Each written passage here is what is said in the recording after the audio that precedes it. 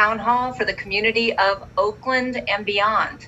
Every Thursday night from 6 to 8, you can join us to get your questions answered and also hear from fascinating experts in things that matter to you. Tonight will be no different.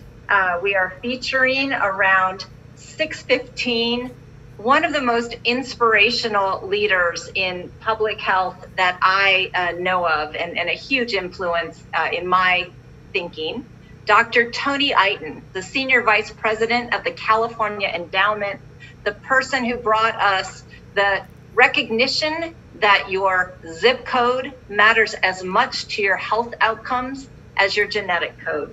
Dr. Iton will talk about public health and particularly highlight why the health disparities that are being highlighted in COVID-19 matter so much, not just now, but always.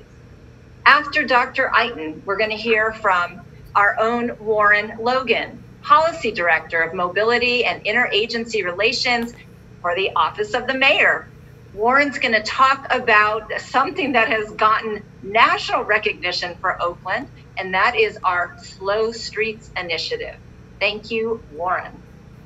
And then finally, our last special guest is Curtis Sawicki, Chief of Staff to the Oakland Unified School District.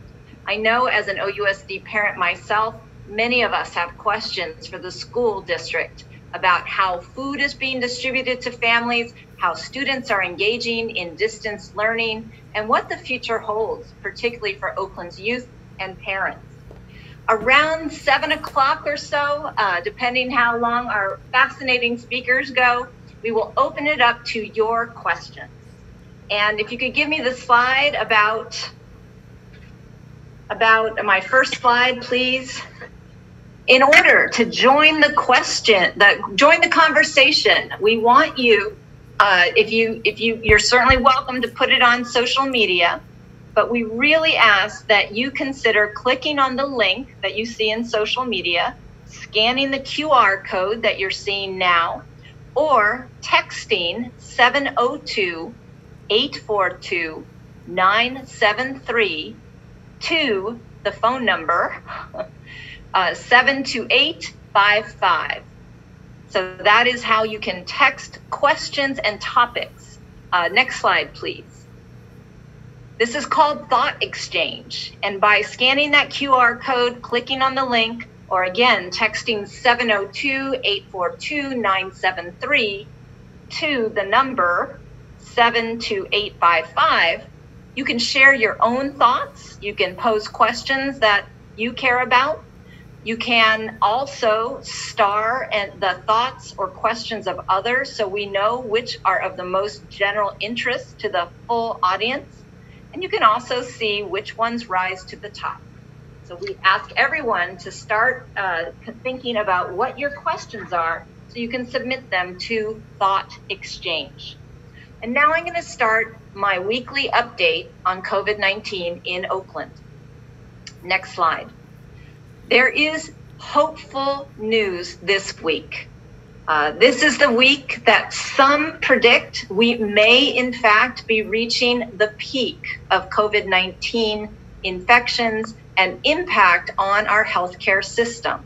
The great news is that social distancing and staying at home has clearly saved lives. The Bay Area is receiving international recognition for being the very first to act with these measures, and the results are very promising. We also heard the governor talk about the peak is not the end of this crisis, that the process of reopening our economy and coming back to our former way of life will be slow. It will not be a constant one, and that it is really reliant on testing, contact tracing, and the development of vaccines, treatment, and especially antibody testing. Next slide. Big updates this week on testing availability in Oakland. We are now opening up our testing sites to anyone anyone in Alameda County, not just Oakland, but anyone who is working or volunteering outside the home and is experiencing symptoms such as a fever, cough, or shortness of breath, or who has been exposed to someone who has COVID-19. Now, priority appointments will be given to healthcare workers and those that are at the highest risk. You have to have a referral and confirmed appointment to be tested. So please learn more and register for testing at oaklandca.gov/testing. Again, that's oaklandca.gov/testing. Again, we are so grateful to our partners at Brown and Toland Physicians. Again, these tests are free to people in Alameda County. And also it is irregardless of your immigration status or your insurance status. This is open and free to everyone that meets those health guidelines of being symptomatic or having been exposed to someone who is symptomatic and who is actually working outside the home. I also want to announce an exciting partnership with the Roots Community Health Center. We have launched, along with them, a comprehensive outreach and testing program to ensure that our most vulnerable residents, including those who have been recently released from incarceration and we have welcomed back into our community, have access to our testing sites. Roots is an amazing organization right here in Oakland whose mission is to uplift those impacted by systemic inequalities through wraparound medical and behavioral health care. So we are so thrilled to be partnering with Roots Community Clinic. I also want to give an update on what we are doing to take care of our most vulnerable, homeless or unhoused or unsheltered neighbors. Many people are aware that 2 hotels in East Oakland have been secured, and we want to appreciate Alameda County for starting to accelerate the rate at which they are moving our most vulnerable, unsheltered residents, and those are people over the age of 65 or with medical conditions, into the 2 hotels that they have secured. They have now moved just over 200 individuals into those hotels. Additionally, the city of Oakland is readying a 66 trailer site that should be ready for move-in the first week of May. I know many people are concerned about COVID running rampant in shelters. We know that San Francisco has been really grappling with this challenge. I am very pleased to share that as of now, and with the understanding that testing is inadequate, and so this is just based on the information that we have. But as of now, there have been no positive tests within the shelter community in the city of Oakland. In fact, just last night, we received results for 53 individuals that are being moved from St. Vincent de Paul's shelter, as well as the Crossroads shelter in East Oakland, into the Radisson Hotel. And all 53 of those tests came back negative. We are continuing to test. We are continuing to ensure that all of our sheltered, homeless neighbors are in safe and healthy conditions. And we are working as quickly as we can to get everyone who is vulnerable off of the streets and into safer shelter. Let's see. Next slide. You're going to hear a lot more about it from Warren Logan, but this last weekend we rolled out the first little more than 4 miles of our Slow Streets initiative. A total of 74 miles throughout the city of Oakland that have been identified as candidates to be closed to through traffic so that Oaklanders can spread out and socially distance as they move through the city, particularly as they bike, run, and walk. Next slide. Next slide. We want to clarify what the Slow Streets do and do not do. They do declare that roads are closed to through traffic. and that is indicated through signage and partial barricades at key locations. And it is to promote physical distant activity, social distancing. That is the goal. What it does not do, it does not encourage social gatherings or events on this street. This is not your street party, people. This is just to spread out as you move around.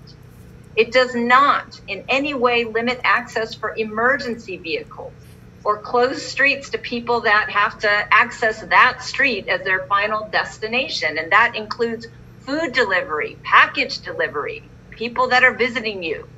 The streets are open to anyone whose destination is on that street, but they must drive extremely carefully.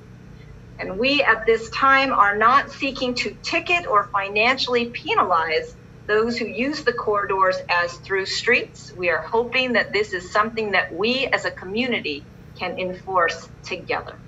It also does not impact AC Transit bus lines. Next slide.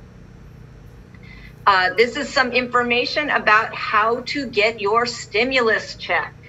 If you were fortunate enough to qualify and receive a tax refund in 2018 or 19 using direct deposit, your stimulus check should come automatically into your bank account. If you didn't, you can fill out the Get My Payment application at the IRS website. It's irs.gov/coronavirus/getmypayment with slashes in between those last 3 words. If you did not file taxes, use the non-filers enter your payment here application, and do make sure that your address is up to date. The IRS will mail you a letter approximately 15 days after it sends your payment. So go to irs.gov for more information. I know people are anxious to get those stimulus checks. Next slide. A lot of people in Oakland who are receiving stimulus checks or who are not are making a pledge to share some of that stimulus or their good fortune with our immigrant families that are not receiving federal aid of any type. And so we encourage you to check out stimuluspledge.org as a way for Oaklanders to share with our very most vulnerable families, our undocumented and immigrant families that have been left out of federal assistance. Again, we want to commend Governor Gavin Newsom for yesterday announcing a $125 million fund specifically to help our undocumented families in California.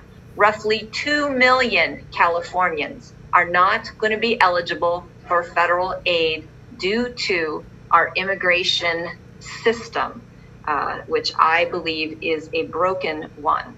So I encourage everyone to thank the governor for his leadership and support also organizations like our own Centro Legal de la Raza, which also has an undocumented workers support fund. Next slide. Again, one of the contributions to that undocumented worker fund was made through Oakland's own COVID-19 relief fund.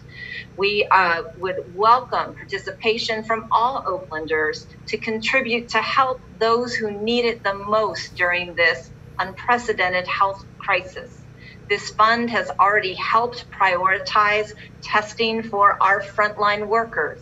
It has helped support the undocumented worker fund, the service worker fund, as well as done emergency grants to our extremely low income small business owners. It has also helped Meals on Wheels double their capacity to reach our seniors who are homebound during this epidemic. And so please consider contributing at oaklandfund.org. Lots of good work being done with that fund. Another opportunity to help out, Curtis Sawicki will talk later about some of the challenges that the digital divide is causing for our students who are trying to learn from home. If you have a computer, laptop, hotspot, any sort of technology that you think Oakland families could use right now, you can donate it to Tech Exchange, techexchange.org. Next slide. Just a reminder that our libraries are providing online story time and play and learn activities, online tutoring, and remember, you can check out books online. Next slide. What a year for the Earth. This nationally is the 50th anniversary of Earth Day, so it will feel strange to celebrate it indoors, but Oakland is ready because that's just who we are. Please visit oaklandearthday.org and you will see 50 ideas to celebrate the 50th anniversary of Earth Day safely from inside your home. Next slide. We also remind folks that we welcome volunteers. We have safe, appropriate activities for volunteers. Please email communityengagement510@gmail.com. One fun volunteer project coming up will be the Great Oakland Check-In. The Great Oakland Check-In will mobilize many volunteers to make one-on-one phone calls starting to our most vulnerable seniors to check in on them and to see what their needs are right now during the shelter in place. Next slide. We also recognize that during the shelter in place, we are seeing an increase in anxiety, in depression, and also in domestic violence. No one should have to suffer alone. On this slide are many resources that are available to you during this pandemic. I particularly encourage folks to seek out the Domestic Violence Crisis Hotline, 1-800-947-8301, or visit the Alameda County Family Justice Center, ACFJC, as in Alameda County Family Justice Center.org. Next slide. All right, I also got a lot of questions this week about our parks. Lake Merritt is still a very popular place to be, and I do not want to shut it down. I don't. So if you want to keep these beautiful parks open to enjoy, you have to practice social distancing. You must stay 6 feet away from others. If you are exercising, I highly encourage, it is recommended by our health official that you put a cloth over your mouth. A simple bandana will do. It is for the protection of others that you cover your face with a bandana or mask. And please avoid running in commercial districts where people are doing their essential shopping. Do not pick a running route that goes by a grocery store, please. This is part of our whole point of Oakland's slow streets. We are trying to give you more outdoor space to spread out appropriately. And finally, we do want to hear from you. I am committed as your mayor to continue to offer these town halls every Thursday night from 6 to 8. But we want to make sure that they are meeting your needs, that you are getting the information that you want from these town halls. So please fill out our feedback survey at bit.ly/oaktownhallfeedback or give our office a call. We're always answering our phones, 510-238-3141, or email officeofthemayor@oaklandca.gov. That concludes my slide presentation. You could come back. Yeah, thank you. Now it is time for me to introduce our first guest. And I am very excited. I'm going to give you all a sneak peek. At each one of these town halls, we try and provide a little bit of fresh news. We are very excited that tomorrow morning, I will be part of a joint announcement establishing a task force for COVID-19 racial disparities. When we look at the moment that we're in, and we recognize the anxiety and the fear and the uncertainty of what we're experiencing, I hope we also ask ourselves, what are we learning in this moment? What are the injustices, the inequities that could have been avoided if we had created better systems in the first place so that fewer people were suffering right now? And one of the issues that has been lifted up by this crisis that Oaklanders have been aware of for a very long time is the shameful disparities in health outcomes by race. And here to talk about this issue in a way that is so inspiring to me personally is someone who truly pioneered the idea that your zip code is more determinative of your health outcomes than your genetic code. The former health officer of Alameda County, who rose to international prominence for his groundbreaking work, and now serves as the senior program director for the California Endowment. One of my heroes, Dr. Tony Iton. Thank you, Mayor Schaaf, and it's a real pleasure to be here. Hello, Oakland. How y'all doing? You got some great leadership here. We're very lucky to have Mayor Libby Schaaf during a crisis and not during a crisis to really practice the kind of leadership that's taking Oakland into sort of the future that we're looking to achieve. So I'm going to show you some slides, or somebody's going to show you some slides. I don't know who has them. And you know, I hope that we can have somewhat of a dialogue here, because this is not a simple issue.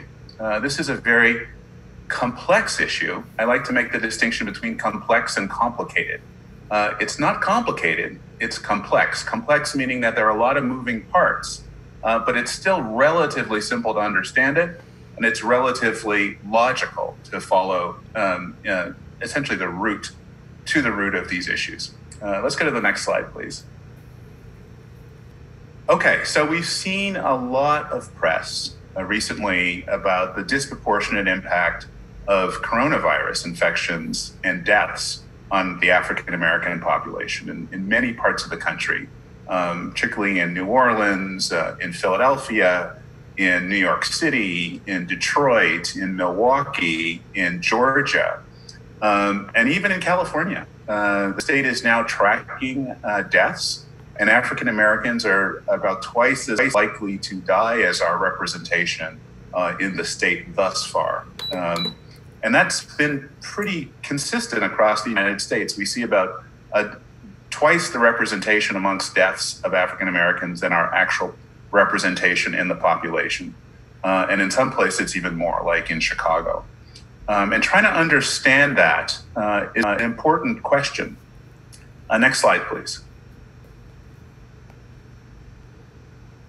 So, I want to take you back over 100 years ago to W.E.B. Du Bois, who talked about this notion of, I'm getting a little signal here on my screen.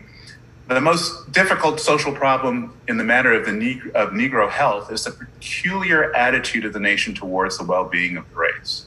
There have now been few other cases in the history of civilized peoples where human suffering has been viewed with such peculiar indifference. That was in 1899, talking about health disparities in Philadelphia. And what he's talking about is this notion that I refer to as policy violence. And policy violence, next slide, please, is really kind of indifference to the fundamental needs of populations, even in the face of abject need.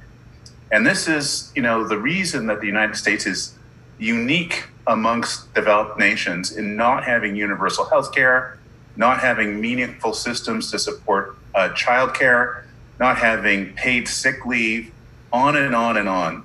And if you actually explore the root of the efforts to bring about universal policies in many of these domains, you find that the thing that derailed universality is racism.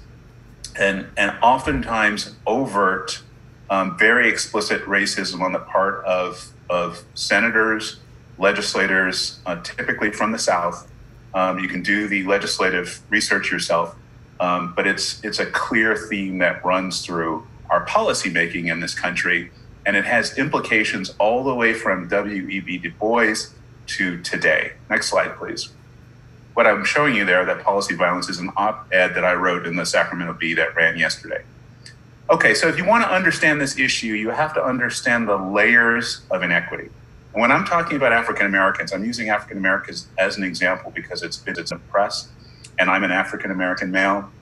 But I could just as easily be talking about other communities of color and other socially vulnerable populations. And we'll see, I guarantee you, as the data starts to be really processed and explored across COVID-19, we will see other populations disproportionately impacted by COVID-19. I mean, African Americans are really kind of the tip of the spear in a sense. And because of the unique history of anti-Black racism in this country, we see these manifestations most clearly in African Americans, but it will not be unique to African Americans by any stretch of the imagination.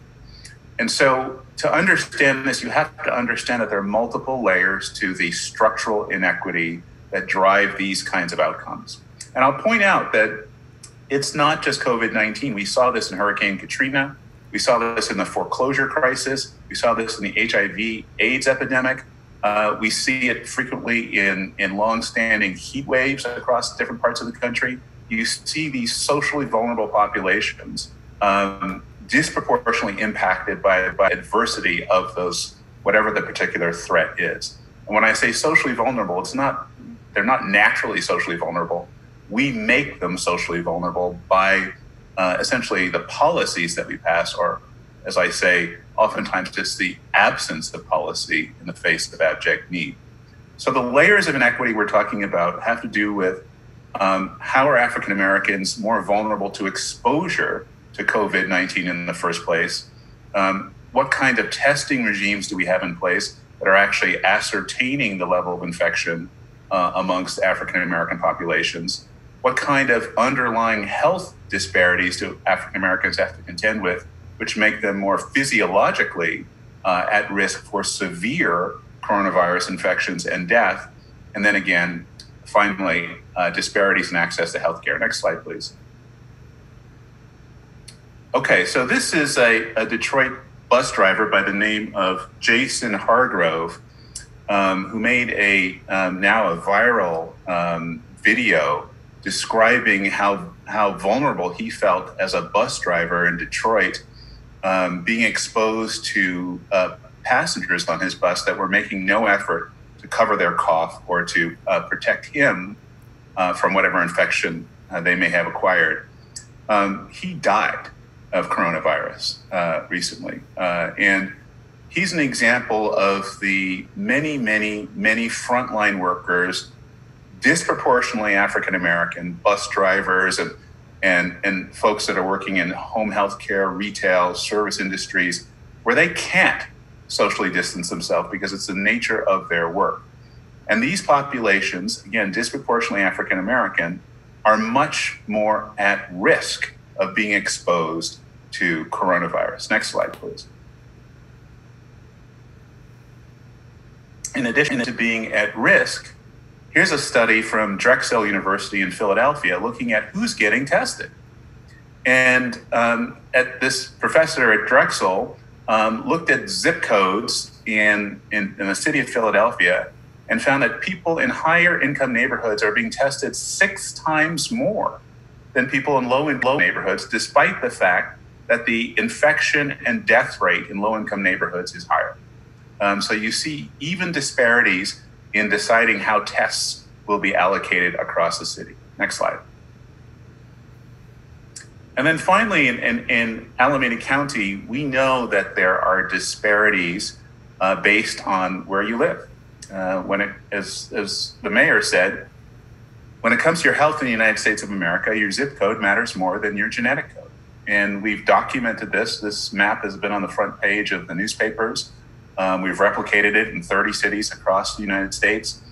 And what you find is that in certain neighborhoods, you are much more likely to die prematurely because of the cumulative, in other words, the lifelong effects of inequity that manifest themselves in your life, as well as the synergistic which is the simultaneous influence of these adverse effects on your life, you, at the end of your life, are much more likely to have lost years of life. This whole notion of weathering due to essentially social disadvantage or social vulnerability that is largely based on this basic framework of racism, of policies that are designed to steer resources away from people who are considered to be less valuable.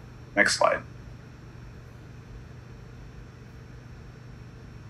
And so you saw in that last slide some of the neighborhoods where life expectancy is shorter. This is also from Alameda County Public Health Department, showing that in Alameda County, the relative proportion of people who are living in high poverty neighborhoods is highest for African Americans. 1 in 3 African Americans lives in a high poverty neighborhood in Alameda County, where greater than 20% of the residents live below the federal poverty level, which is actually already a very low level for the West Coast and California in general because of our housing costs. So in terms of exposure to adversity in neighborhoods that are socially vulnerable, African Americans have the highest level of exposure. Next slide. And finally, from Alameda County Public Health Department, this is all-cause mortality rates, which is basically death. What is the rate of death for various different populations in Alameda County? And you see that African Americans have the highest rates of all-cause mortality. There's nothing new about this information. It's actually gotten a little bit better over the past decade, which is great news. But there's still huge disproportionality for African Americans and other socially vulnerable populations. Pacific Islanders, Native Americans, and others also have disproportionate death rates in Alameda County. Okay, next slide. And so we know that there are things that we can do to actually address this. We know it. We've known it for the longest while. And some of the things are related to what's happening right now in Oakland in the COVID epidemic. We can actually do, as the mayor has been doing, trying to move testing closer to where the vulnerability is, trying to get the people who are most likely to get infected, most likely to get sick if they get infected, and most likely to die if they get sick. We know the neighborhoods where we have the highest level of social vulnerability. So our goal is to essentially bring as much testing into those neighborhoods as possible so that people have as good information as they need, and that they can get the care that they need once they have been determined to be positive, and their families can be isolated from them in a way that prevents the disease from spreading. That's not rocket science. It's entirely doable. The mayor is doing it, working with both Brown and Tolan and with the county to figure out how to deploy those resources in the smartest way possible, given what we know. Another thing we can do, which is actually quite creative, is to actually enlist the participation of the people most impacted in the problem to actually craft the solution. And, one of the things that we're going to need, particularly after we start loosening up the economic shutdowns across the state, we're going to need very good epidemiology. What does that mean? The folks that go out and talk to the folks that have been exposed and do the contact tracing and track the various different cases that are out there and help those cases isolate and quarantine themselves. In some cases, if they don't have a place to isolate and quarantine themselves, helping them find safe places like the mayor is doing for folks who may be homeless or folks who live in very crowded conditions who don't have access to a good place to isolate themselves from their loved ones. And so we're working with the state right now to actually create a whole new workforce, to stand up a workforce to be able to supplement public health departments, to be able to do this contact tracing and case identification, and to really be able to ramp up our public health approach in California. There's very good training available that both CDC and other universities, UCSF, has that we can put people through. It's 6 hours of training Once they're trained, they can get a certification, and then we can find employment for them, either with the state or with health departments. We're trying to figure that out right now, and have them work in those communities that are most impacted. This is shoe leather public health practice. This is just the sort of the nuts and bolts of what we need to do to manage this going forward. Let's do it with the folks that are most impacted, find ways to pay them, the folks that have the most cultural sort of knowledge of the communities. This could be a win-win if we do it right. We also have to enhance our culturally relevant messaging to the African American communities, as the mayor is doing, with televisions, with advertisements, with social media, through trusted influencers. We have to do everything we can to get that message out about what's happening and make the information accurate and as real time as we can. And I think that, this notion of calling people, doing these check-ins across Oakland is absolutely wonderful. That is a great idea that hopefully we can expand to the rest of the state as well. Longer term, we're going to have to address some policies. This is not a short-term problem. We're going to have to look at truth and reconciliation, as many cities across California have done, telling the truth about essentially what we've done intentionally to populations like African Americans, Native Californians, Latinos, Chinese, Japanese, many others. We have to start with our fresh slate. We have to tell the truth. We can't go forward the way that we have gotten here to date. And then finally, we need a new social contract in California. We need to get finally universal health care. We need to have universal paid leave. We need to have subsidized childcare. We need to have meaningful living wage and benefits for all employed people. There are a whole host of just fundamental social policies that we have ignored, largely because we don't value the populations that would benefit most from that, and that makes us vulnerable. I want to say one other thing before I conclude, and that is that COVID-19 will not be the last pandemic. We are going to see, likely over the next couple decades, multiple zoonotic meaning animal-based viruses making the leap from animals to humans that spread quickly across the globe because we lack immunity to them. Climate change is driving those interactions between humans and wild animals and wild ecologies. And as long as that continues to happen, we will see more pandemics and we will see more COVID-19-like crises. So we have to prepare ourselves from a policy perspective to make our entire country more resilient. I listed here, PolicyLink has a great blog which talks about some of the policy strategies. And I think the next slide is the last one, or the second to last one. Next slide.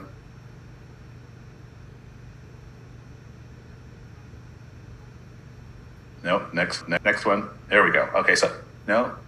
That's go back one, I think. It's weird not to control this. Not that one. The one with unequal treatment there. Oh, skip right over it. Anyhow, this last slide is basically, we've known for a long time that in the healthcare system, there's racism. Black people are much less likely to get appropriate cardiovascular medications, much less likely to get a coronary artery bypass grafting, much less likely to get dialysis, much less likely to get pain treatment. There's racism all over the healthcare system. Many of our systems out here in California have done a great job in trying to eradicate that. But all of this plays a role in the disproportionate impact on death from coronavirus from African Americans. So let me stop there and hopefully can join you later in the question and answering session. Thank you, Dr. Eitan. This is the work, and this is in some ways both startling and sobering, but also hopeful that we have some roadmaps to correct. Next, we're going to move to a far more kind of light topic, I would say. Again, something that is hopeful that most people have received in a very positive light, and is really an example of meeting this moment with creativity and a sense of the possible. So with that, I want to turn it over to the director, policy director for mobility, Warren Logan. It is such an honor, Warren, to have you as part of the mayor's office. Hey everybody, thank you, Mayor, for the introduction. And I have some initial bad news that I will in fact be bringing some statistics to this that lay bare, I think, a lot of what Dr. Eitan was talking about in terms of racial disparities as well. But for all of that, I'll get to that in a second. Hi everyone, I'm Warren Logan, and I am the Mayor's Policy Director of Mobility and Interagency Relations. And I'm really excited tonight to talk to you about Oakland's Slow Streets Initiative. Messiah, you can go to the first slide. So last week, the City of Oakland launched the Oakland Streets Initiative, implementing soft closures to restrict neighborhood streets to local vehicle traffic. Next slide. Tonight, I'm going to share with everyone what the Oakland Slow Streets Initiative is about, what our first steps were last week to implement this initiative, and what to expect moving forward over the coming weeks. Before I do that, though, I want to address a question some of you have asked us, and probably many others are thinking right now, which is why? Why this initiative? Why now? Every Oaklander, first of all, should feel safe to walk, bike, drive, and take transit in their neighborhoods and throughout our city.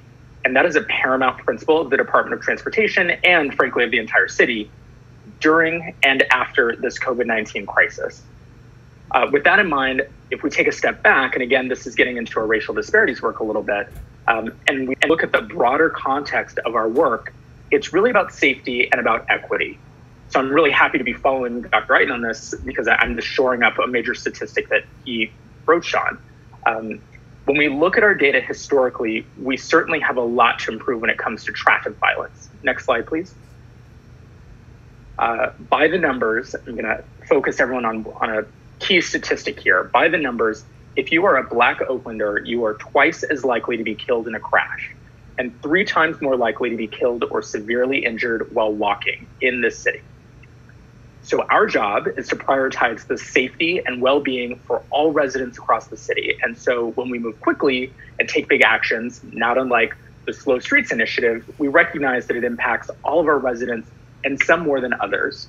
And so I also want to recognize that as we are all moving really quickly right now during this crisis, not all of our residents felt we engaged them as well as we could during the rollout of the Slow Streets Initiative. And we've made a lot of adjustments to communicate more frequently with our residents on our proposed Slow Streets, which you'll hear about more in a couple of minutes. So again, I just want to stress that as we all develop our new strategies to respond to COVID-19 pandemic, the Slow Streets Initiative is grounded in our core beliefs around safety and equity. And this is a time when we need more space to socially distance, really physically distant, socially present in our neighborhoods. And we want to slow our streets to car traffic. We certainly do not want to increase the trips to the hospital from car traffic or collisions. So we're hopeful this will encourage safer, slower driving, fewer collisions, while also providing low traffic streets for physically distant, essential trips while walking, wheelchair rolling, jogging, and biking across the city. Next slide, please. So these are some great user-submitted photos. The Oakland Slow Streets Initiative designates a network of streets to people walking, again, bicycling, and running by declaring emergency road closures to through traffic in neighborhoods across Oakland. We identified these streets from the city's existing and proposed bike routes included in the bike plan. I'll talk about this in a second, which came out of an extensive community engagement process, were vetted and analyzed by city staff, and unanimously adopted by our city council just last year. From this, we are removing certain streets, such as streets with bus routes and streets that are adjacent to emergency services, and gathering feedback from users like you, feedback about what other streets we should be considering for our Slow Streets program. On slow streets, residents can make essential outdoor trips using the roadway while reducing foot traffic at parks, especially our Lake Merritt, which the mayor had mentioned before, and our outdoor trails, which we have found are experiencing extremely high usage since the shelter-in-place order began. Let's go to the next slide, please. So last week, we piloted soft closures on 4.5 miles of our network using road closed to through traffic signage, traffic cones, and barriers on 4 street segments. And on this map, it's the purple streets. And I'm just going to share with everyone right now, this map is available online. We also have a higher quality map, so calm down. You're going to be able to see it zoomed in as much as you want very soon. This week, we asked for feedback on 11 more miles of street network. And based on your feedback, we've selected the following streets. And these are the orange ones that you see here on this map. That's Dover Street, that's in North Oakland, from Alcatraz to 52nd. In sort of West Oakland, we've got 32nd Street from Mandela Parkway to San Pablo Avenue. In Cleveland Heights in San Antonio, we've got 11th Avenue, Bayview Avenue, Elliott Street, East 34th Street, from East 8th to Park Boulevard, which sounds like a lot. It's a very long street that takes a quick zigzag and continues up the hill. And then lastly, we've got Brookdale Avenue from Fruitvale Avenue to Kingsland Avenue. We'll roll out soft closures, just like I spoke about before, on these streets tomorrow. So looking forward to that. You'll also see in this map gray streets, see those gray streets, everybody, that we're evaluating now for later weeks. So for many folks listening and watching, this map is available again on our website, shown at the bottom of the screen. And we also have a dynamic map so folks can zoom in and out. I'm gonna pause for a second so everyone can see that part. Okay, Messiah, next slide, please. So before I take some of the questions that you all submitted to our town hall, I want to acknowledge some of the questions that I've received and that our team at the DOT and across the city have received about this initiative.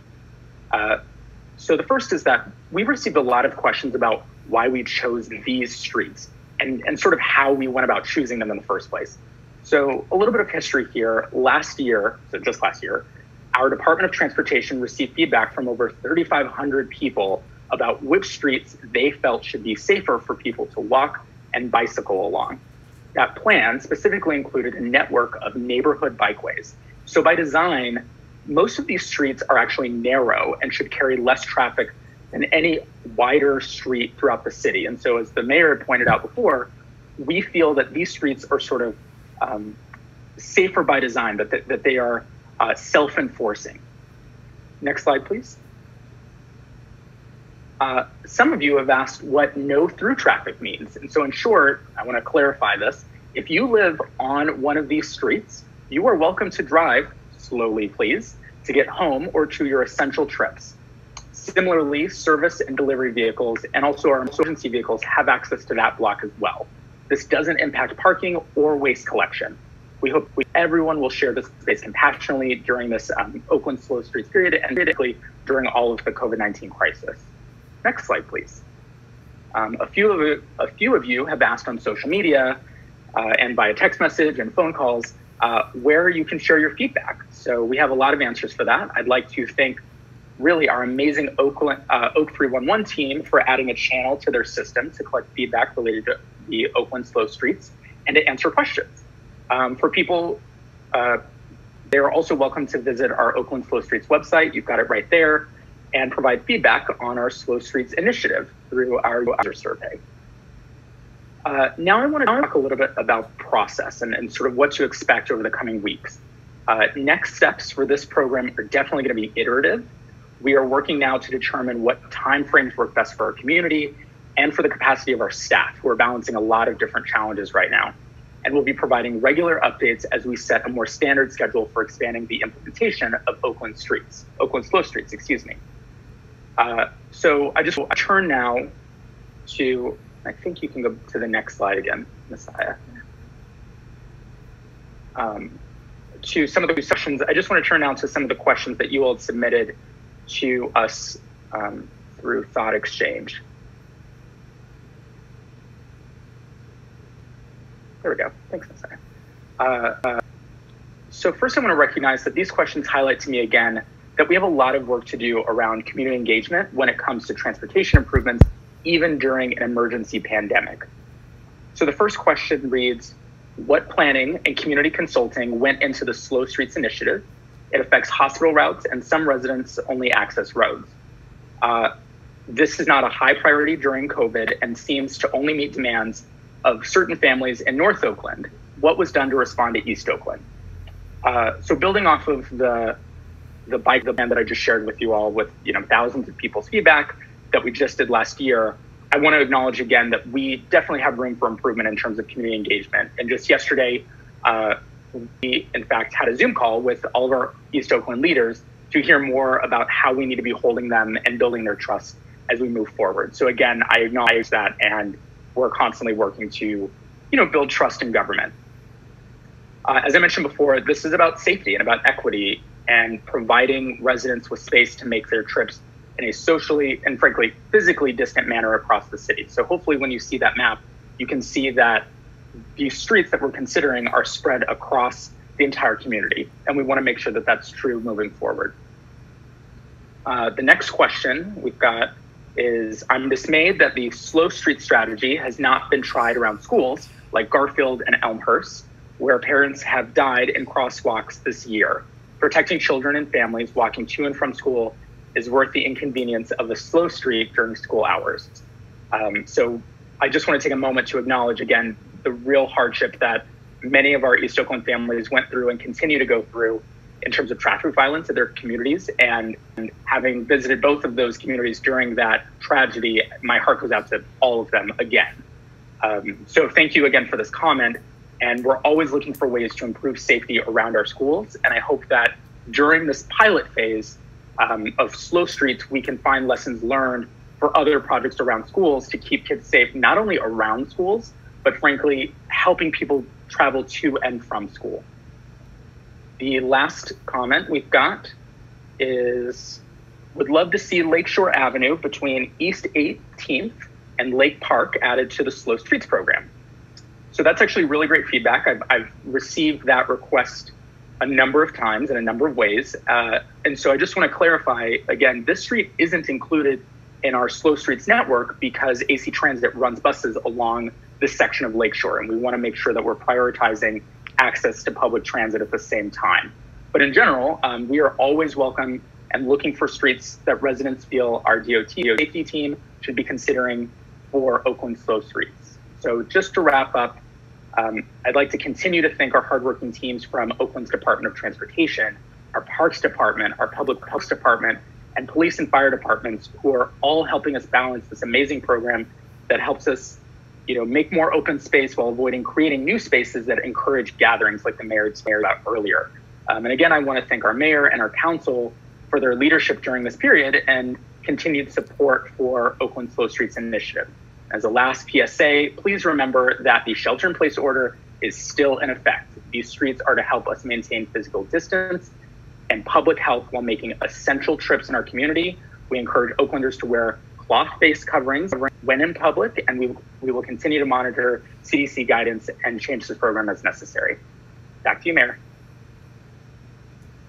Thank you so much, Warren. That was a great explanation. And again, I'm really proud of the work that you and the DOT are doing right now. Next up is Curtis Sawicki. Tonight is just like all my favorite people night. Really, like literally the three of you are three of my favorite people. Curtis is the amazing chief of staff to the superintendent of our Oakland schools. He also has helped lead the Oakland Thrives Leadership Council, which is a collective impact effort that is really looking at total health and addressing the social disparities or the social determinants of health in Oakland. So Curtis, please tell us what is going on with schools, and if you could try and address some of the questions that you got in advance. Thanks. Excellent. Thank you, Mayor, and good evening, Oakland. It's wonderful to be here. And thank you for participating in this forum. It was really a privilege to follow Dr. Ayton and Warren. I learned a lot listening in and help inform my work moving forward. I really just wanted to start on behalf of the superintendent and the school district. just to really, first and foremost, just extend our very best to all of our parents and caregivers. We know this is an unbelievably trying time, both in my personal life with friends, my own family, with all the parents that we've heard from. Many of us and many of you are still holding down your jobs, whether that be at home virtually all day on Zoom meetings, or whether that's going out to do essential frontline work. In many cases, while having your children at home, maybe caring for other people in your family. And so we understand that this has caused enormous hardship on many families, and everyone is doing their absolute best to, one, keep safe and keep healthy. But just wanted to really extend that, really our heartfelt understanding and appreciation for all the parents and caregivers that are holding it down right now. And also just wanted to speak directly to our students and thank them for hanging in there, trying to stay connected with their peers, with their teachers, trying to find ways to stay up, to continue to be engaged with some type of learning. And so again, just really wanted to appreciate our parents and caregivers and our students for doing their very best during this time. I wanted to highlight some of the things that OUSD is doing to respond to this pandemic. And we've really been tackling solutions in a few key areas. One is around food, the other is around distance learning, and the other is just how we're supporting our highest need students and families. And I'm not sure if there's a slide up with some of our website information, but I really wanted to ask everyone to really go to our website at www.ousd.org/COVID-19. If you just go to our main homepage, you don't even have to do the backslash. You will, our whole banner says COVID-19. And if you click there, there's every resource that we have and all the information we have is up there. And there's probably, we have a very, very thorough FAQ that's posted there. So there's probably not a question that can come through tonight that is not already likely answered to that FAQ. I'd also just direct you to the California Department of Education website that also on their homepage is full of information around everything from distance learning, updates from State Superintendent Tony Thurmond around what's happening in education across the state. So those are two really outstanding resources for you to get almost any and all information that even we have around the state of education during COVID. We started serving meals at 12 strategically located schools on the Monday immediately following our initial decision to close schools. To date, we have served well over 700,000 meals. We've distributed 17,000 emergency food bags in partnership with the Alameda County Community Food Bank, including 25 tons of fresh produce. And we've also been able to provide other supports to families such as feminine hygiene products, dental hygiene products. We're beginning a diaper distribution program as well as art and school supplies for students. And we've also distributed well over 20,000 meals for adults that are accompanying students. That is being done in partnership with Eat, Learn, Play Foundation, the World Central Kitchen, and Revolution Foods. So this has been a real effort around bringing the whole community together to provide food security and important source of nutrition for our students and families during this time. In terms of distance learning, what it means to learn at home and stay connected to school at home, our main activity really has been to ensure that our teachers and students are in contact with each other. I think some of the things that the mayor mentioned earlier around some of the social, emotional, and mental health issues that our community is dealing with and individuals are dealing with during this extra stressful time. The real first phase of doing this is just make sure that all of our kids felt that they had a sense of connection and that we still see them. We want to be in touch with them. And as of March 19th, we actually had 100% of our schools share their individual school plans online. So every school had already activities and plans up for the initial couple weeks of the school closure. And we also distributed thousands of copies, hard copy home learning packets as well.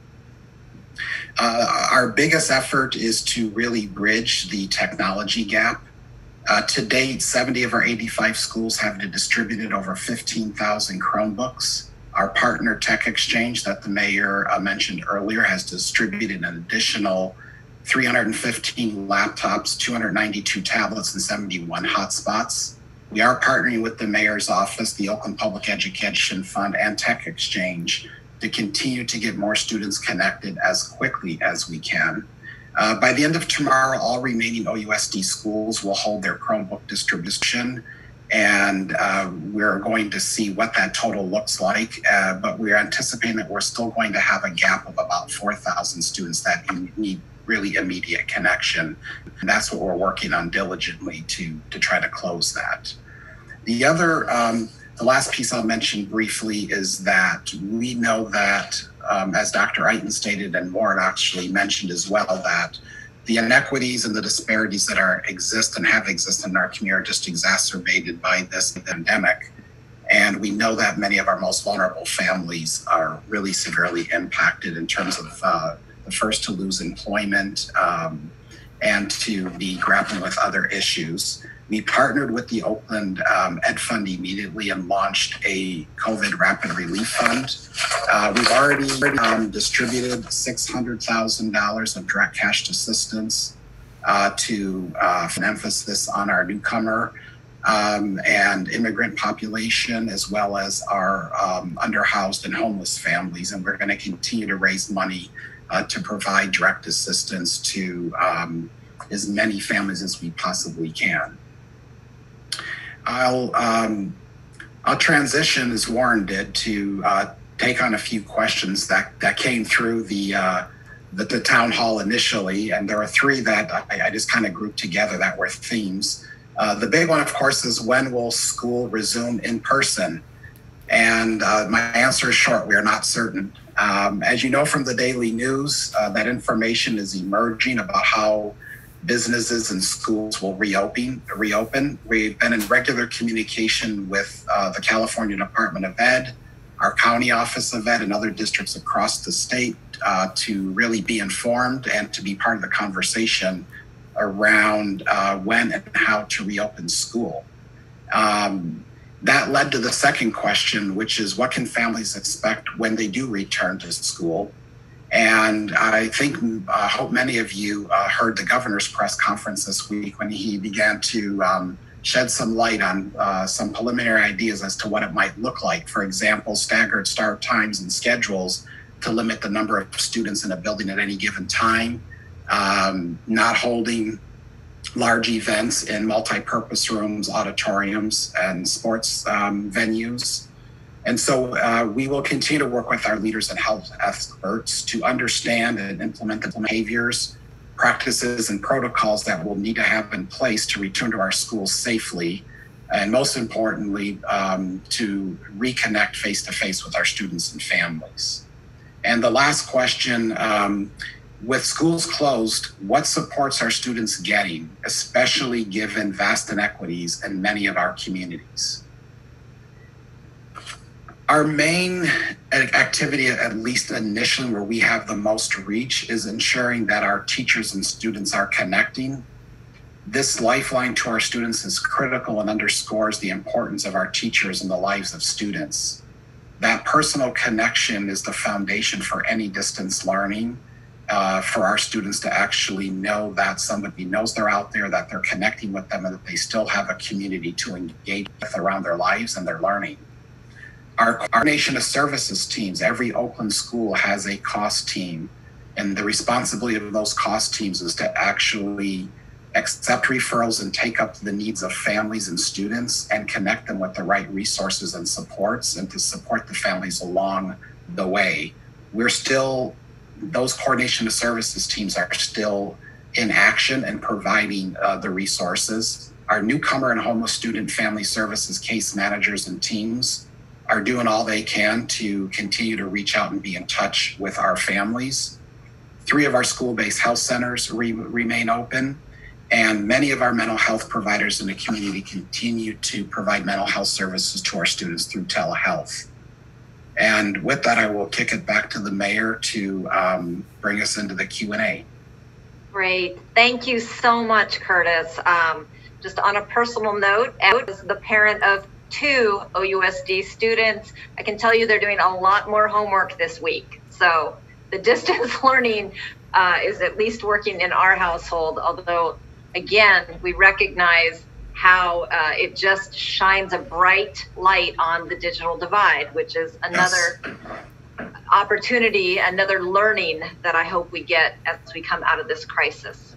At this point, we want to invite you to ask us some questions. Again, join the conversation, click on the link, scan the QR code, text. While you do that, I am going to answer a few of the unassigned questions that we received prior to tonight's town hall. But I encourage you while I'm talking to please go and add any questions that you haven't gotten answered yet, or if you want to hear more from one of these fabulous speakers, please send us your thoughts. I'm going to start. I have a question. Alameda County has one of the highest per capita incidences of COVID-19. What's being done to make testing more widely available? I did give an update on testing at the beginning. Again, we have mobile testing. We have 2 city-run sites that are free and open to everyone who is working or volunteering out of the house or has been exposed to someone who has COVID. But what I want to correct is that Alameda County does not have one of the highest per capita incidences of COVID-19. We are actually below the state average. Right now, the infection rate in California is 6.7, and Alameda County is at 54.8. So we are just below the average for California counties. I got a question about and again, I just want to emphasize a question about restarting the economy. I think we talked about that a little bit. Dr. Eiten also touched on this. It will not just be testing. We are going to have to start very comprehensive and labor-intensive contact tracing. That is going to be a big part of when we can go back to life as usual. I got a lot of questions about Lake Merritt, and are you considering requiring the use of face masks when social distancing isn't possible? I think it's very important people know that wearing a face mask still requires you to social distance. It also is important you do not touch your face when you're putting your face mask on and off. Your face mask is really to protect others more than you. You must continue to social distance. We are working to put a lot more signage around Lake Merritt, and I see a lot of requests for more enforcement. We have begun to take down basketball hoops and soccer goals in parks where we've seen people continuing to play team sports. So we are trying to do things to keep people off of surfaces or in sports, but still keep our beautiful parks and particularly Lake Merritt open. But I will follow up on those requests for more education and warnings. Someone said that they're a mental health professional and would love to volunteer their services. Again, I encourage you to email communityengagement510 at gmail.com. Again, communityengagement510@gmail.com, and tell us what your special skills are or the type of volunteer project you're looking for. We have a question on how much is the city spending on COVID response? The question is, I don't know offhand, but what I can tell you is that we are very carefully tracking. We code every expenditure that we make that has a COVID relation in the hopes that we will be getting FEMA reimbursement. I can tell you, I think I mentioned this at the beginning, that the city budget is going to be terribly impacted by this health crisis. We are anticipating a $32 million deficit in this fiscal year, more than $50 million in the next, because of lost sales tax, hotel tax, and other types of revenues. So please, as I know people want to get aid and help from the city, know that we are having our own financial crisis ourselves. Someone asked about preserving open government. It is true that during the crisis, the city council is not having committee meetings anymore, and they are only noticing council actions on a 3-day notice. I encourage you, if you want more process, to contact your council members. I believe that we do need transparency and thoughtful decision-making even during a crisis when issues are not related to the health crisis. Someone has asked, as a sole proprietor, they're having trouble getting funding to keep themselves and their businesses above water. Someone else said, I need help now. What funding and or loans can I apply for? I encourage everyone to go to the city's website, oaklandca.gov. But if you are a small business owner, and that includes sole proprietor, go to oaklandbusinesscenter.com, oaklandbusinesscenter.com, and fill out our business impact survey. You will be contacted personally by a live human being to walk you through what resources would be appropriate for you. So please, oaklandbusinesscenter.com. I'm a big fan of the Kiva loans. They're very easy to get. There are no interest or fees.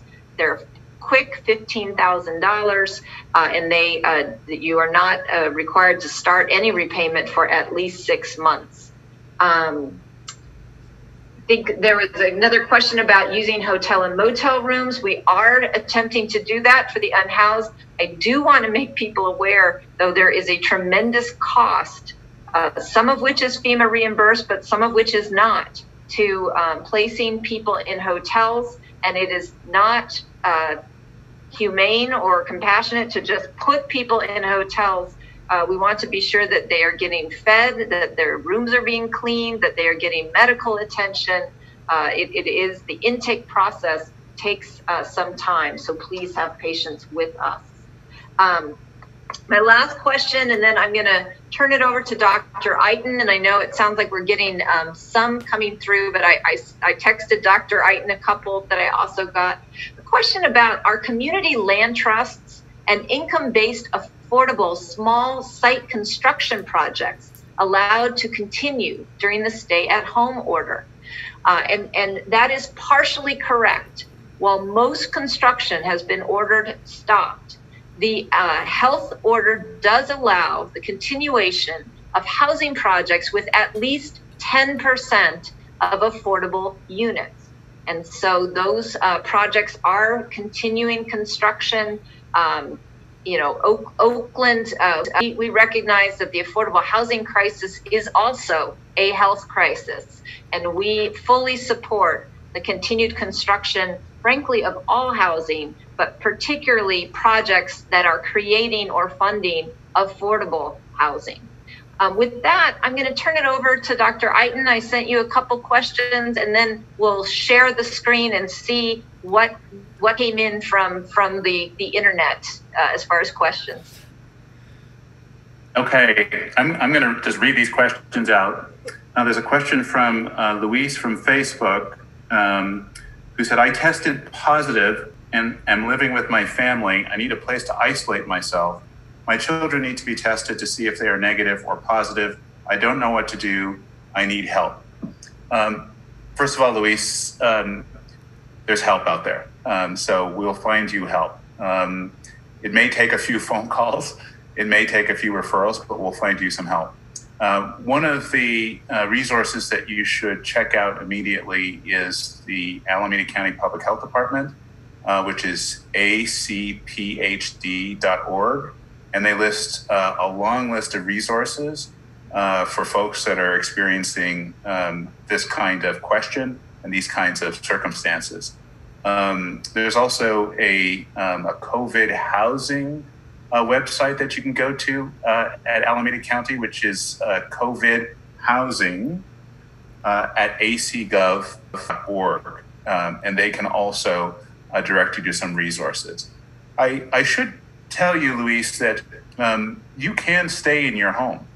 and isolate if you've got some space in your home, and maybe that's not the case. But if you do, you can self-isolate in a room in your home, practice very good hand hygiene, wear a face mask, and essentially social distance yourself to the extent that you can from other family members. Many people have done that and are doing that. If you are feeling very sick and you feel you need a medical evaluation, and if you don't have a doctor and you don't have insurance, that's fine. You can call any of our community health centers in Alameda County or in the city of Oakland, La Clinica, and they can arrange to see you and evaluate you and make recommendations if they think you need to go to a hospital or not. Most people who get infected with COVID do not go to the hospital. You do not need to go to the hospital. There's no treatment at the hospital for mild or even moderate COVID that will make a difference.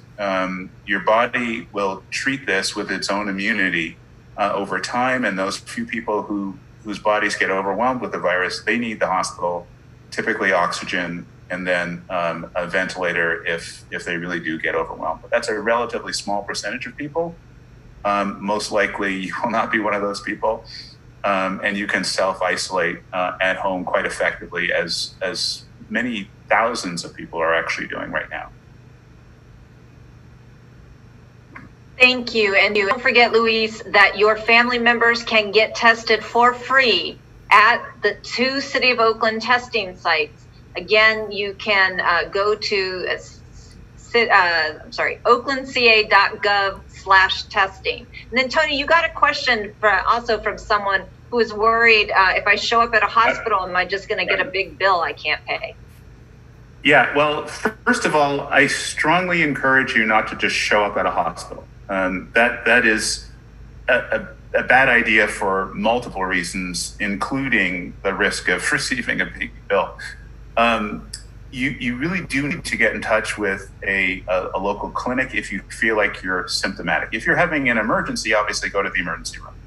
But if you feel like you're symptomatic, get on the phone and call La Clinica, call the West Oakland Health Center, call Asian Health Services, call Ruth's Community Health Center. Oakland is blessed with a rich, diverse system of community health centers who will treat you without cost and help direct you to services that essentially are free or extremely low cost. So don't just show up at the hospital. That really is not the way to manage this, unless you're in an ambulance and you really need to get to the hospital, in which case just do whatever the ambulance driver tells you to do. For the most part, you should be able to avoid going to the hospital in the COVID crisis, and our fingers are all crossed for all of us, obviously, that none of us has to end up in the hospital. Thank you, Dr. Eitan. So I understand that the thought exchange has happened, and then we're going to see a screen soon with some questions, and we'll all just do our best to answer whatever comes up. All right, here it comes. All right, what are the city's priorities? Our priority is health and life. And I have been very proud of the Bay Area that we have been unapologetic about putting health and life before profits, before our economy. And I know that that has been hard and in some cases criticized, but that has been our value. I think our other value is equity. As we come out of this, we really want to think about how can we create a more fair society, a society that's guided by our principles of fairness, of compassion, and that kind of I think that's part of Oakland's values. We can talk about the city's kind of overreaching priorities of holistic community safety, of housing and income and cultural security, of a trustworthy and responsive government, and of vibrant and sustainable infrastructure. Those are my priorities as the mayor. They guide me at all times. And I think that they are actually still relevant even in this health pandemic. So it says resources regarding helping people stay in Oakland. My mother passed recently, so major family transition involving housing. Oakland's Housing Assistance Center does remain open by phone. And also, if you are struggling to stay housed because you have been unable to pay rent or you've fallen behind in your utilities, know that Oakland and most of California, although Oakland's has been called the strongest in the entire state, has an eviction moratorium in place. Again, just to be clear, if you can pay rent, we encourage you to pay rent. Many landlords are relying on that. But if you cannot be evicted for it at this time and for quite some time to come. Also, another question about helping catch up on rent as we transition out of lockdown. That is something that has not been formalized with the city of Oakland. I know we're looking at some of the programs San Francisco have passed. For right now, we are focused on preventing evictions. I think you will see more legislative action from the council to try and structure the catch-up provisions. But do know that our rent assistance program does have mediators available to help mediate these types of agreements between tenants and landlords. So that is a service that is available through the city of Oakland. How are we making sure everyone has food? Curtis, I'm going to let you talk about that because I think our school district has done one of the most amazing jobs of keeping our families fed. I mean, how many meals do you guys distribute each week?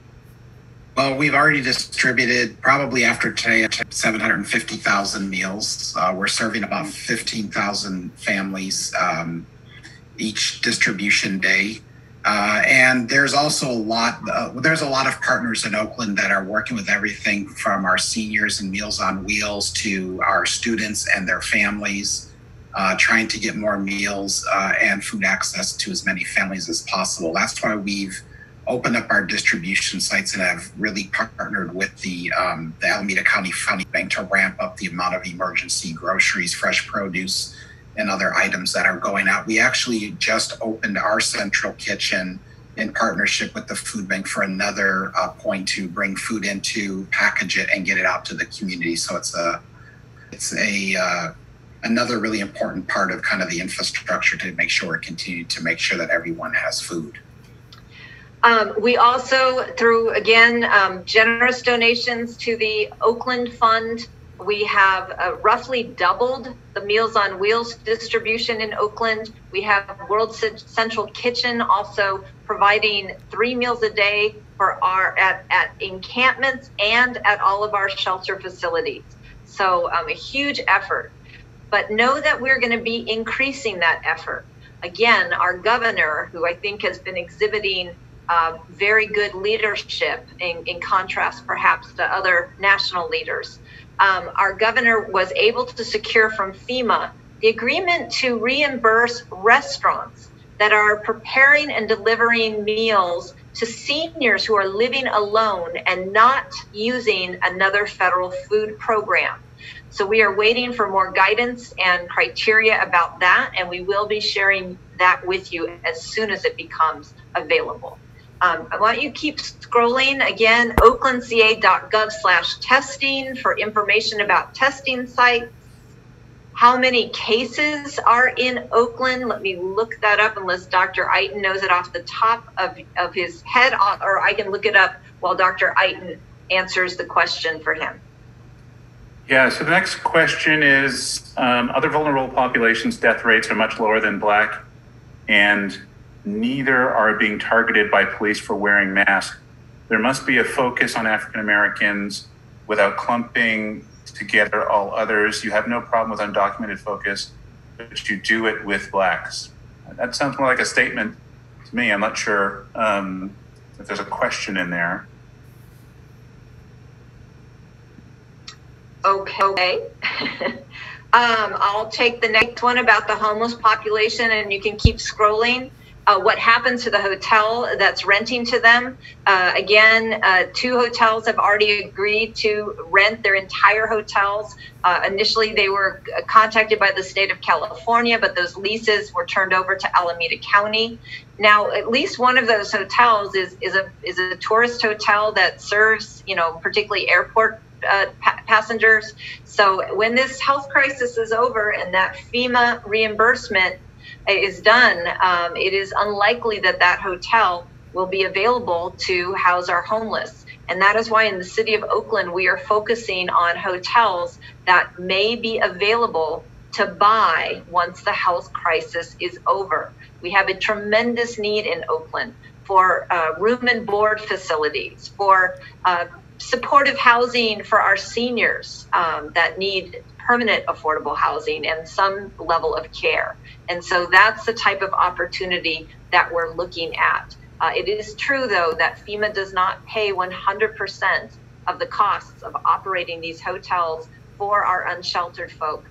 And so that is part of the financial decisions we are also making. Dr. Eiton, I think the next question is for you about household isolation pods. Yeah, I think I know what this is. This is when 2 households come together. Try to understand there's a concept called biome, which is basically sort of a shared household kind of set of bacteria and any kind of bugs that live within a family. And so the question is sort of, can I join my biome with another biome? And the answer is yes, you can. But you really need to ensure that other household has been essentially socially isolated for 14 days at a minimum. And then you can actually interact with them and that you have been socially isolated for 14 days, you and your family. You can combine those households. You are still taking some risk. There's no question about it.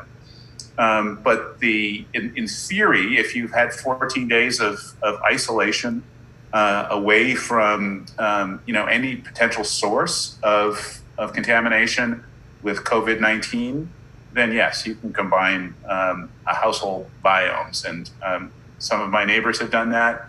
My daughters have done that. So yes, you can do that. Warren, I think I'm sorry, not Warren. Curtis, the question for you about personalized learning. Yes, for this question, thank the questioner for sharing that. I've actually been trying to keep up with a lot of things come out of the New York Times, the Atlantic, et cetera. I haven't seen this one, but I'm going to read it. Our website does have a number of virtual platforms for students to engage in, things that are offered by PBS, KQED.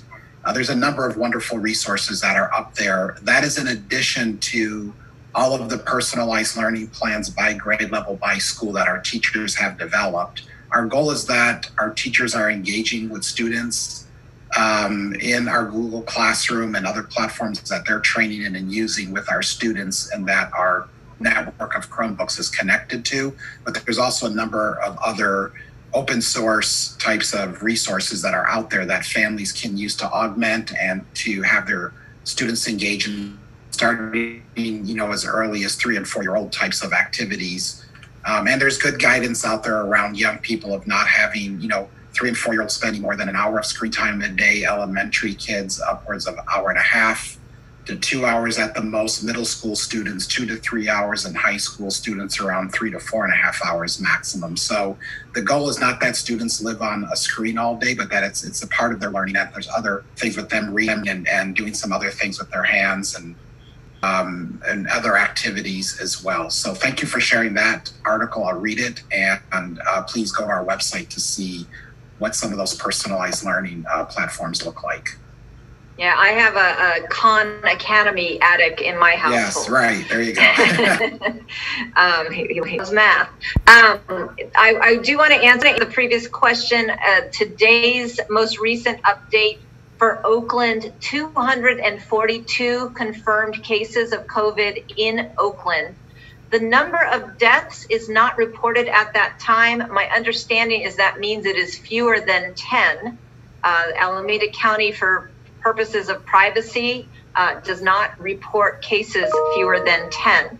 It is also my understanding that that is true of the total number of countywide cases in the homeless population. I do know people have passed away in the city of Oakland.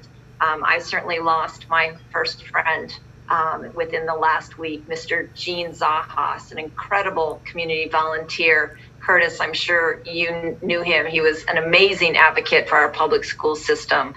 Will be deeply lost, and our condolences go out to everyone who has lost friends and family or are sitting in fear of losing them. Just quickly on empty houses before we move on to Warren. Again, there is a cost to using property for the homeless. The government does not have the ability to just commandeer without a cost. The government has to pay fair market value. It also has to run these buildings, pay the utilities and the water. And then also it is irresponsible for us to have vulnerable people without care or meals. And so we are constantly evaluating the most cost-effective situations. These hotel and motel conversions really seem to be a very effective model, both in the short term and possibly in the long term, as far as getting our homeless into safe and healthy environments. Warren, question about someone's street. How do they get their street on the list? Sure, that's a great question. The first thing you can do is tell me what street it is. The second is that I welcome anyone listening or watching to visit our website. It's actually in the chat on the side. And if you just Google Oakland slow streets, it should be right at the top. And we are actually evaluating lots of different streets as we speak. So we're taking in feedback from our community. We're welcoming ideas from different residents and people throughout Oakland who can share, hey, our street should be one of these streets. I've heard this a number of times, and our safety team is happy to evaluate any one of those streets. So bring it on. Dr. Eiten, do you want to answer the question about privacy within the healthcare setting? The question about someone believes someone had the illness, but they can't get that information? Yeah, so I'm surmising from that question, that there was an exposure or presumed exposure, and the people that were exposed are, maybe I'll just read it so that the audience knows what I'm talking about. Continued from the previous comment, Oakland Fire Non-Emergency were asked if we could have updates regarding this man's possible COVID illness, and we're told that we could not due to privacy. How do we know we were not exposed? Advice to consult personal health care worker, ? Again, I'm reading a little bit into this. So typically the information flow goes from the patient to whoever the patient wants to disclose to. And if there was a documented exposure to a confirmed patient, then the public health department would traditionally reach out to known contacts of that patient and do what's called contact tracing. So in the process of that contact tracing, the person, presumably this fire personnel, would be informed that they were exposed to a confirmed case and be given instructions as to how to essentially quarantine themselves to avoid spreading it to anybody else, because we know about asymptomatic spread of COVID-19, and to watch for symptoms in themselves as well. But if you think you are exposed to somebody, you don't have the right to essentially get that person's medical records. That's federal law. It's also California privacy law. The way the information has to flow, the patient has to disclose it or give permission to have that disclosed to another person. So even the public health department will not tell you who the patient was.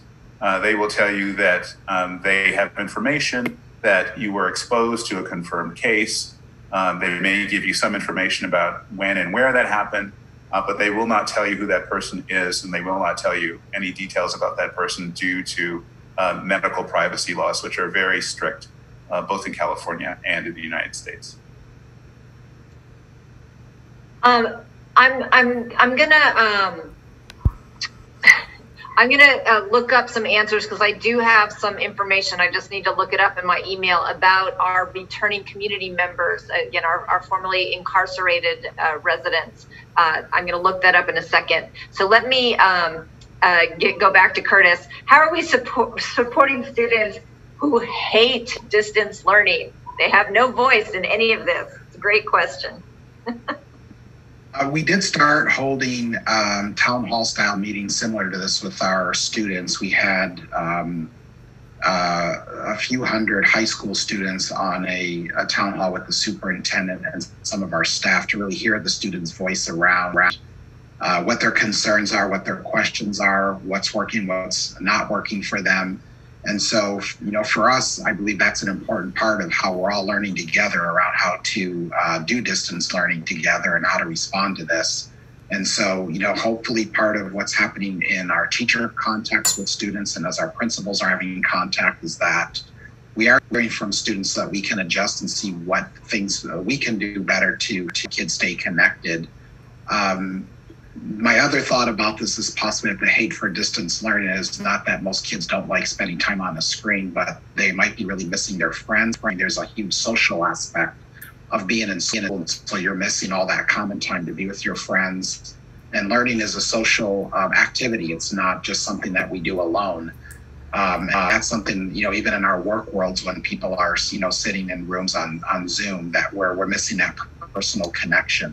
And so, the best we can do to help students feel connected, connect with their peers and their classmates through technology and other means, I think will hopefully mitigate a little bit the haters of distance learning. And I can appreciate that. It's a little more sedentary than being in school. But I appreciate the question, and it just reminds me that we need to double down on our efforts to hear more from students. I have a little bit of an update on our formerly incarcerated. The governor issued an executive order directing the Department of Corrections to temporarily halt the intake and or transfer of inmates into state prisons or juvenile justice centers. Also to expedite the transition to parole for eligible inmates who have 60 days or less to serve their sentences. Our understanding that there's approximately 3,500 inmates who are eligible for expedited release in the whole state of California. And we are aware of about 39 who have been identified, 39 as being paroled or placed on supervision to the city of Oakland. Now, we are continuing to get more additional information, but again, we are quickly looking for resources to ensure that we are supporting these individuals that are returning here. That is definitely our philosophy and our value. And I did talk earlier tonight about our partnership with Roots Community Clinic and the mobile outreach that we are doing to ensure that our returning and formerly incarcerated neighbors and residents do have access to testing, and that we're actually not waiting for them to come to our testing centers, that we're actually sending mobile testing out into the community. Warren, you have been working your patootie off in putting up these testing sites. Can you add a little bit more detail and information for people? I want to commend Warren Resilience Officer Alexandria McBride. They are not testing center experts, but we prioritize this for our community. One of the very first grants that we received through the Oakland Fund, this is how we decided to use it. And in Northern California, Oakland was the very first city to put up a testing site. We started, and Warren, talk about how we worked with CDC guidelines and how we've prioritized and opened up as we've had capacity. I think people are really interested to understand how we've approached testing in Oakland. Absolutely, Mayor. Thank you for the accolades. We have started with the CDC guidance that shared with us a couple of weeks ago how important it was to prioritize certain populations based on their exposure. And forgive me, Doctor, if I'm going to take some of your points that you might share later, that they shared with us, the CDC did, that because testing was limited, access to testing was limited, and because our hospitals were soon to be, in high demand, we wanted to make sure that people that had access to testing were, from the beginning, our first responders. So that's our police and fire, because those are the folks who are making so many interactions with our most vulnerable populations. Of course, Oakland doesn't stop there. We wanted to make sure that we were consistently expanding our availability to testing to frontline responders. So that's everybody in our public agencies and across the board who are, again, making those connections with vulnerable populations. We then said, okay, let's add more. And so just to give you a sense of timing here, Alex McBride, my awesome partner, and I, in crime really, we every day think of what crazy thing can we do next? And so each day we're trying to expand the testing more and more and more. And so we expanded from our frontline responders to our direct care providers. People have been so thoughtful in sharing with us their stories of thanks and really praise for that peace of mind that they are able to get tested if they need to. And I'm really proud to partner with the mayor, of course, to expand that test out to anybody who's leaving their house for work, so that if you feel like you are leaving your home for an essential service and you need to get tested and you might be symptomatic, call our hotline number and hopefully get tested. And again, thanks to so many people for reaching out to us to continuously stretch this program to its fullest potential. If we find that more people need to get tested other than people who are going outside, we're happy to consider that as well. Again, in partnership with Brown and Tolan, with the CDC and the county as well. Thanks. This is a great example of our public servants are like doing 5 jobs right now. They are working night and day, all weekend long. Warren and Ivana came and borrowed my minivan to put out the barriers and the signage for slow streets last weekend. It really is an amazing just show of the nobility of public service and how committed your City of Oakland workers are to this community. We got a question about seniors, and Dr. Eitan, I don't know if you'll have anything to add, because we know that nursing homes and senior residence facilities are particularly vulnerable locations. The health order prohibits any visitation, which I know is really hard on families, with a small exception for end of life. But I did talk about how we've prioritized expanding Meals on Wheels to our seniors, how we are going to be prioritizing our seniors for the Great Oakland Check-in, personal phone calls and wellness checks, as well as we are anxious to get going on the governor's announced program for seniors who don't have meal delivery right now to be able to take advantage of that from local restaurants. Also, potentially a life-saving program for some of our local restaurants. Dr. Eitan, do you have anything else to add about how we are working with seniors in this moment? No, I don't have anything to add to that. I would note that this check-in program that you've designed is really very thoughtful. This is exactly the kind of activity we need during a pandemic. There are many socially isolated, lonely seniors who may be struggling getting food, may be struggling getting their medicine. They may have issues going on with their home that they can't manage themselves. They may have some memory issues. So checking in on that very vulnerable population is absolutely what we should be doing now. And that shows the strength of this community. Thank you. I don't know if you want to chime in on this question as well, Dr. Eitan, but how long will the lockdown last? The Sure. answer is we don't know. And I think that the next phase of this is in some ways going to be even harder than the one that we're in.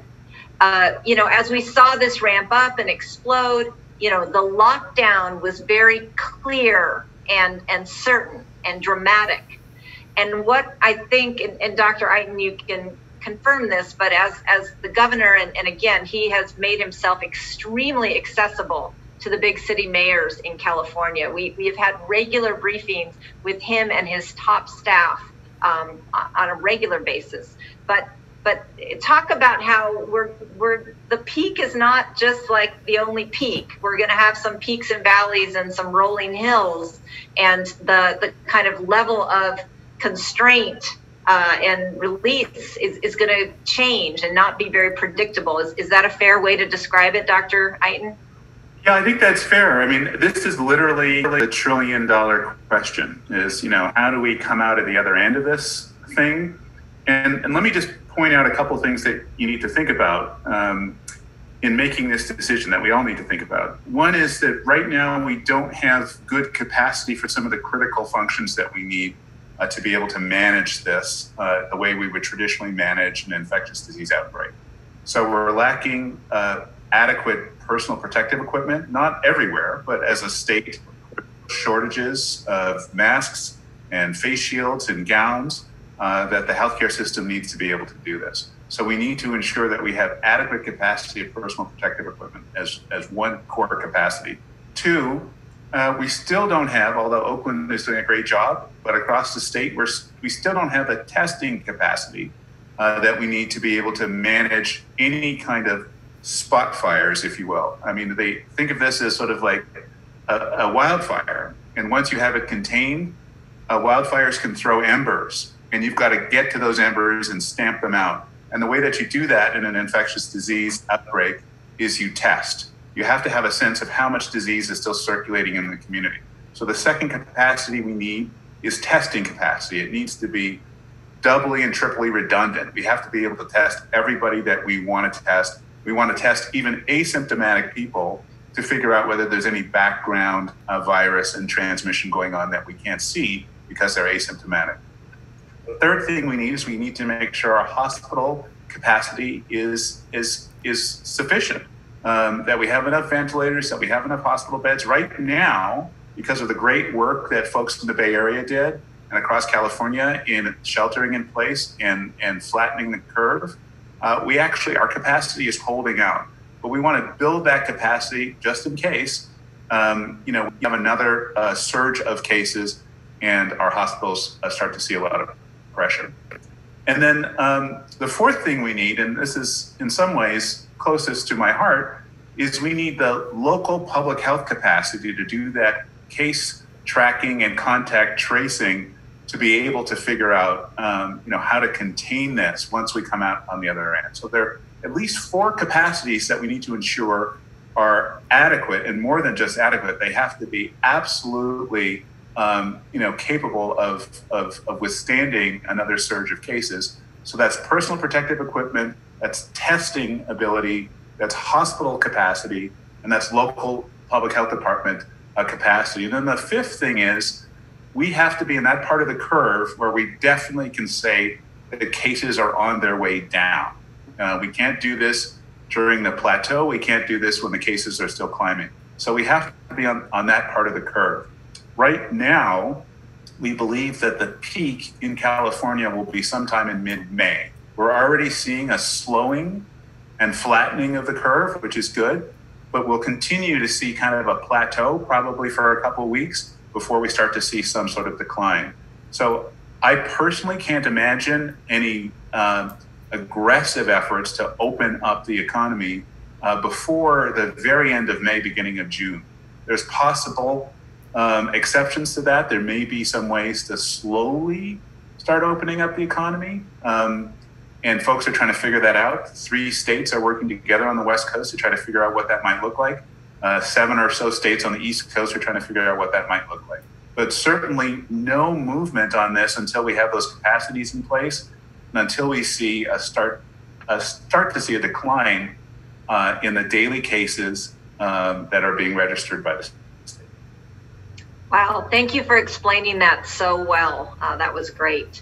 There's a question about homeless youth. If you, first of all, I want to commend, I know also last week, the governor passed some extra assistance for foster youth. So please look into that. In general, if you know someone who is homeless or who needs some sort of social service or assistance, please call 211. In Oakland, our youth shelter is called Covenant House. It's down in the Jack London Square area. But the best way to get connected to whatever services are needed are 211. The questioner said that they were worried this young person might turn to trafficking. Again, that just is not acceptable. The Alameda County Family Justice Center has tremendous resources around that particular issue. But please connect anyone that you love who needs help getting social services to 211. Curtis, I don't know if you also have additional resources for an 18-year-old foster child who's coming out of juvenile hall, but also the next question is clearly for you, the mother of of 6, including a 6-month-old girl, an asthmatic boy, and a special needs boy. If I think both Dr. Eiten and Curtis might have contributions for this question. I'll let Dr. Eiten start around the benefit piece, if he might have an answer around that. My understanding is that there's a freeze on discontinuing benefits in Alameda County. I'm pretty sure about that. So I would encourage the person who submitted that question to get in touch with presumably their caseworker at the Department of Social Services in the county, and make sure that caseworker is aware that there is a moratorium on discontinuing benefits in this moment. So that's my understanding. Yeah, and I would just add that I don't have the direct link on our website, but you can go on our website and under our foster youth services, we do have case managers. They could likely know the family, but that's another possible resource to get connected to. And were you able to see the other question before it got scrolled up about the mother of 6? No, I missed that. Can you go back to that question?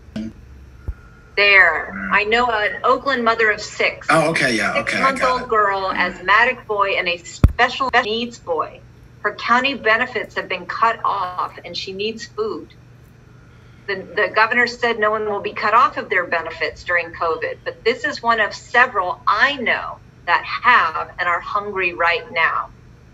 So Curtis. I would encourage you to immediately go to our website. There's a map with each of our 12 sites that are actually providing food, and there's free meals each time that the family goes. They're able to get meals for 3 days. And I would encourage you, and I'm looking right now to actually give you the names of our sites that are across each of the communities, but go on our website and there is a map of each of our distribution sites. I would encourage you to go there and to get food. If that's not the case, I actually just want to give this mom like my personal cell phone right now, because there's some other resources I can actually, and I don't know if there's a way that I could like type in my cell phone in the chat and our moderator can get this mom my phone number, because I'd like to connect her possibly with find out what school her kids went to, connect her with our nursing services and some of our other services that we have. So I'm going to type my number in the chat and see if there's a way that we can possibly connect with this mom and get her, so like rather than sending her around the websites, I'm happy to have someone talk to her personally. Wow, thank you, Curtis. That is incredible of you. Dr. Eiten, this question is similar to a previous one, but I think it's worth repeating. Someone is tested positive and living with their family. How can they get their children tested? How can they isolate themselves? Yeah, I think this may in fact be the same question, but first of all, you're going to get through this. Don't worry about it. There's a lot of resources around that will help take care of you. Most people who test positive will not get very sick. And even if you get sick, it's unlikely that you're going to need to go to a hospital. Most people who've tested positive are isolating in their homes and protecting themselves from their families. So all of the advice that we give people about trying to avoid getting the virus also applies to those who have the virus who don't want to give it to other people. So very, very strict hand washing, wear a face cover, a mask if you have one, in your home and try to maintain 6 feet of social distance, keep surfaces well cleaned. Soap and water is fine. You can use, Clorox sprays or bleach agents, but soap and water is fine. And essentially avoid your family, for as long as you're ill, and then for several days after your symptoms subside. I just want to make it clear to you that this is very common. There are many thousands of people who are experiencing what you're experiencing, isolating themselves in their homes, and they're able not to transmit it to their families by adopting these very strict hygiene regimens and making sure everybody in the household understands, how to avoid coming into contact with either surfaces that you have inadvertently contaminated, or with you directly, either your cough or your sneeze, or in some cases, even breathing or singing or yelling can actually expel virus into the air. So keep your mouth covered as much as you can in your home, and try to maintain social distance in your home from your loved ones. All right, we're going to do these last 3 and then we're going to wrap it up. You all have kept us busy tonight with your questions. The question is, if someone is in the citizenship application process, will accepting government help during the crisis count against them? So let me be very, very clear. The city of Oakland, the Oakland Unified School District, and the state of California are sanctuary governments. That means we do not care what your immigration status is. The difference is with the federal government. But I just want you to know that if you are getting assistance from the city, from any of the school districts, food distribution sites, no one will ask you what your citizenship status is. And again, the Oakland police do not cooperate with ICE, do not participate in any way with immigration enforcement. So please, we care about all of our community members here in Oakland. We are proud to be a sanctuary city. We are unapologetic about it, and we are absolutely here to support your family in this moment. If you have specific questions, I encourage you to contact Centro Legal de la Raza, and they have legal advisors that can give you more specifics, and you can put that in the chat. Warren, please take us home. The last 2 questions, I think, are good ones for you. How Mayor, much have you spent on closing the streets since you borrowed my minivan last weekend? Sorry. Can I add something, Mayor, to the public charge issue? Please. The federal government, the USCIS, I think is the Immigration and Naturalization Services, have said publicly that they plan on not enforcing the public charge rules during the COVID crisis. And so you can take that with a grain of salt. We recognize who the federal administration is and their clear agenda. However, they have said publicly that they plan not on enforcing public charge during COVID. So at least on paper, they're suggesting that they're holding off on enforcing that rule for folks that are seeking assistance during the COVID crisis. Yeah. But a lot of these benefits are coming from the state government anyway, which I believe you can trust in this moment. Fair? All right. I see Dr. Iden nodding. All right. Warren, you're going to answer our last 2 questions. I want to thank everybody. We are at 8 o'clock, but let's try and quickly wrap these last 2 questions up. More came in than we were able to answer tonight. We will prepare an FAQ based on your questions, and we will be posting that for everyone to see. So Warren, take us home. All right, I'll cover these last 2 questions quickly. The first question is it more important to close streets or use the funds for small business support? I'm a small business in the city of Oakland, and the answer is that both are important. And I can't speak for our funds because I don't control them, but I can say with confidence that the reason that we chose the Oakland Slow Street program to be implemented the way it is because it's very, very inexpensive. We're talking staff time and a few A-frames on a couple of streets and some barricades. We are very proud of how effective we think it might be on a very dime budget, to say the least.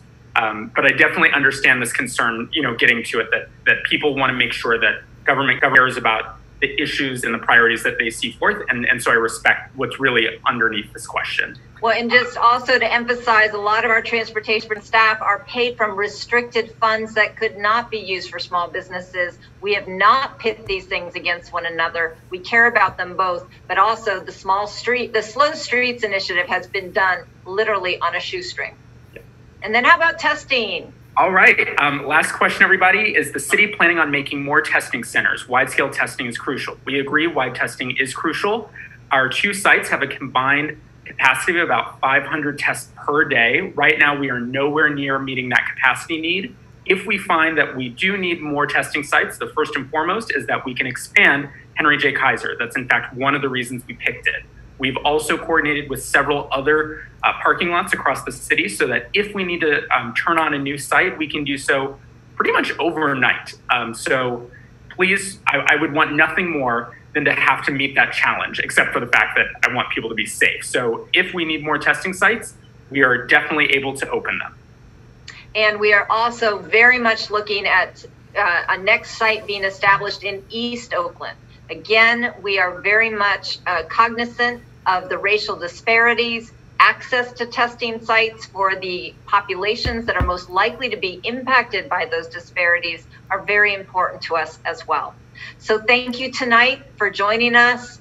Please, as we are in this moment together, let us be proud that we are Oaklanders. Let us practice compassion, kindness, and grace.